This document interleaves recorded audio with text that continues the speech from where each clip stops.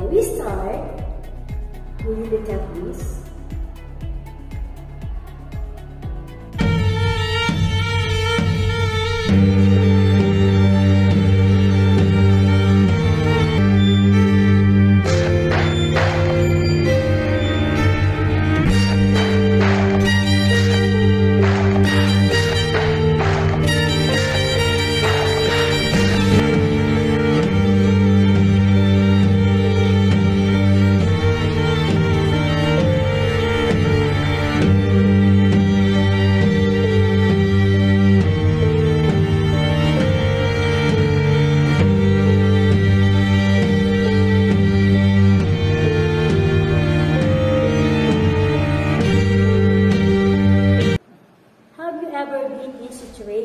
That is similar to this, what did you feel? Yes, it was scary.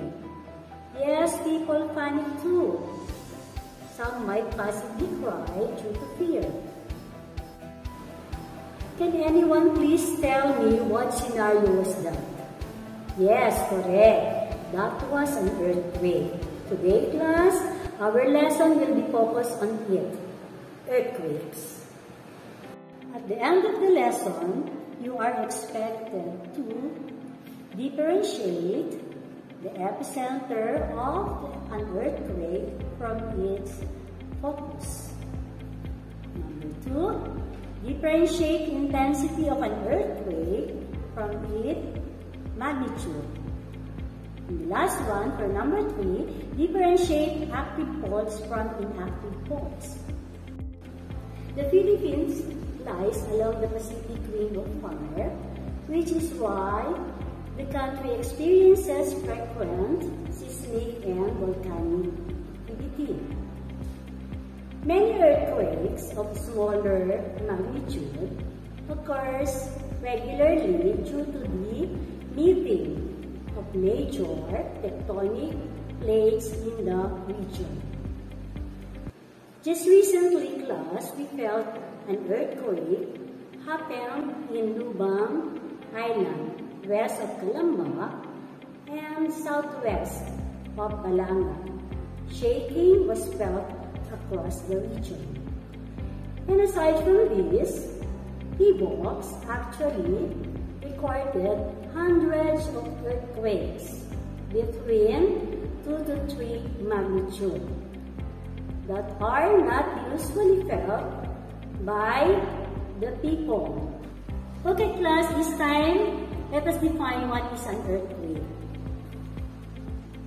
An earthquake is caused by a sudden slip and a fall. It is the result of sudden movement in the Earth's crust that created seismic wave. Wherein fault is a fracture of zone of fractures between two blocks of rock. The tectonic plates are always moving, but they get stuck at their edges due to friction. When the stress on the edge overcomes the friction, there is an earthquake that releases in the form of energy in waves that travel through the Earth's interior and crust that causes the shaking. That is what we feel. Now we know what an earthquake is. This time, let's talk about fault. Fault may range in length from few millimeters to thousands of kilometers. Fault is a fracture in the Earth's crust where one side moves relative to the other. Sudden movement in the fault causes an earthquake. So now, class, let us use our own model to identify and pinpoint the different parts of the fault. Okay, now let us have a short review about 3 layers of the Earth. The Earth is made of different layers, namely crust, mantle, outer core, and inner core. The crust is the outermost layer of the Earth where people live. Mantle just below the crust and is made of hot molten rocks. The outer core is the third layer of the Earth and is made up of liquid nickel and iron. The deepest layer of the solid inner core. We have 2 blocks of rocks model. And let us identify them one by one. Namely, we have here the crust, you have here the epicenter, you have here the focus, you have here the fault line, and then you have here the fault plane. Focus, it is also called as hypocenter. It is the point within the earth where an earthquake rupture starts. The focus is now hidden underground. Next, epicenter. The spot directly above the focus on the surface of the earth is called the epicenter.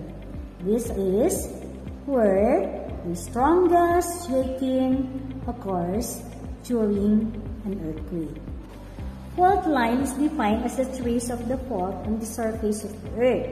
Its rapid movement may produce a powerful energy that can result to a strong earthquake.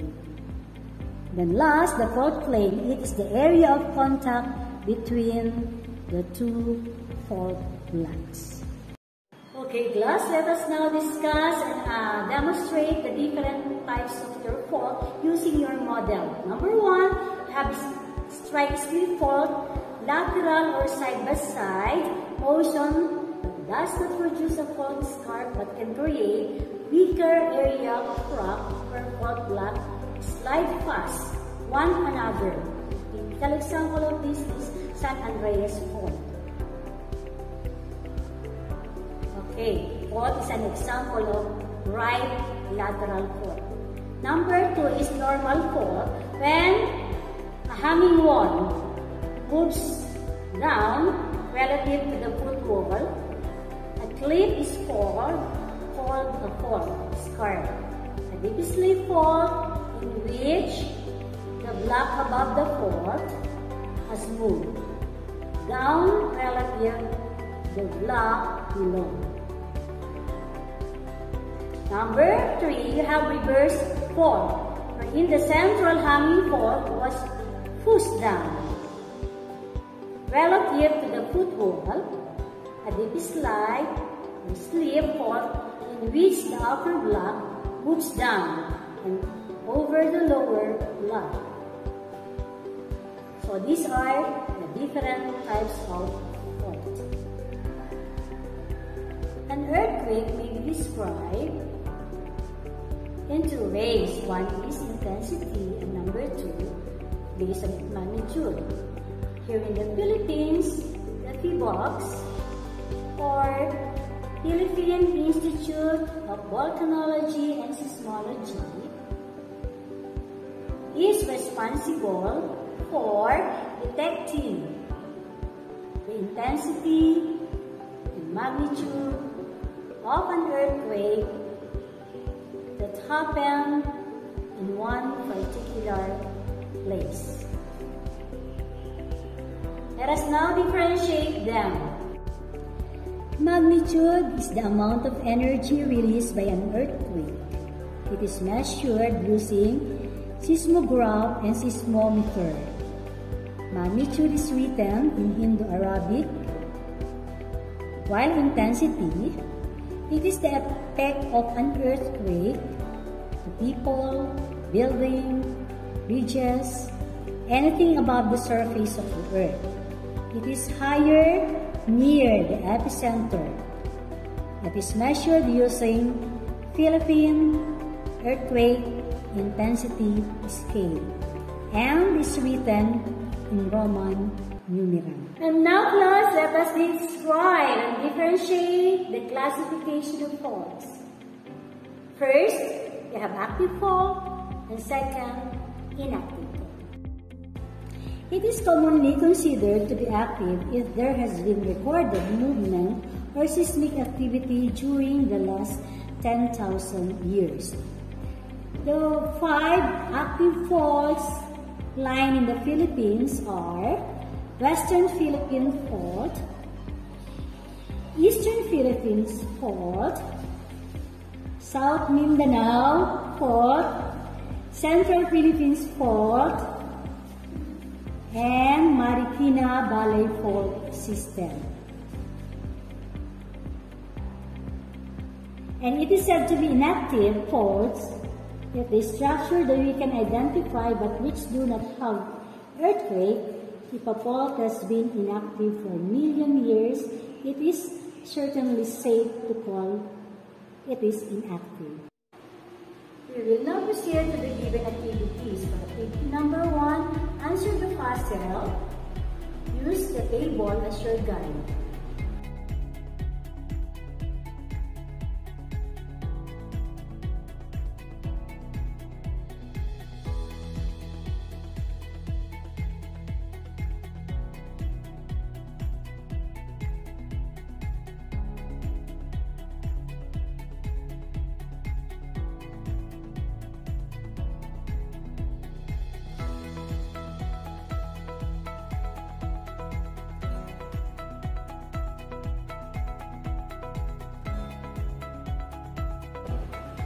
And now, let us proceed to the given activities. We will now answer the given puzzle. Okay, for number 1, across, we have here earthquake. For number 2, across, shear. For number 3, down, reverse. For number 4, down, tension. For number 5, across, normal. And the last one, number 6, across, compression. Number 7,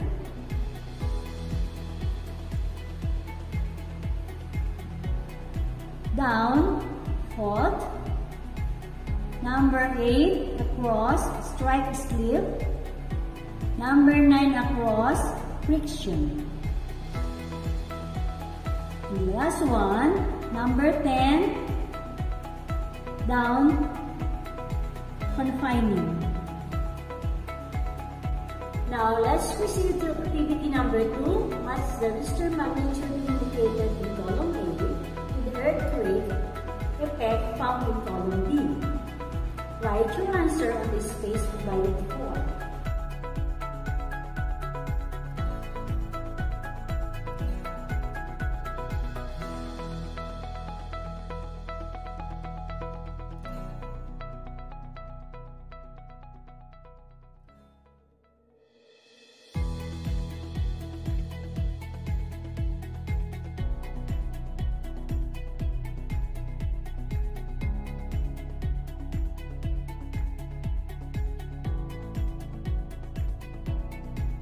Let us proceed to the answers of activity number 2. Number 1, letter B, or widespread of destruction. Number 2, letter G, furniture moves. For number 3, may not be felt. Letter F. For number 4, letter D, felt by most people. Number 5, letter E, cause severe damage. Number 6, letter A, lead to a lot of damage. And number 7, the last one, letter C, felt little by people. I hope you learned today. Remember this, knowledge and preparedness are keys for survival. God bless us all. Keep safe. Goodbye, everyone.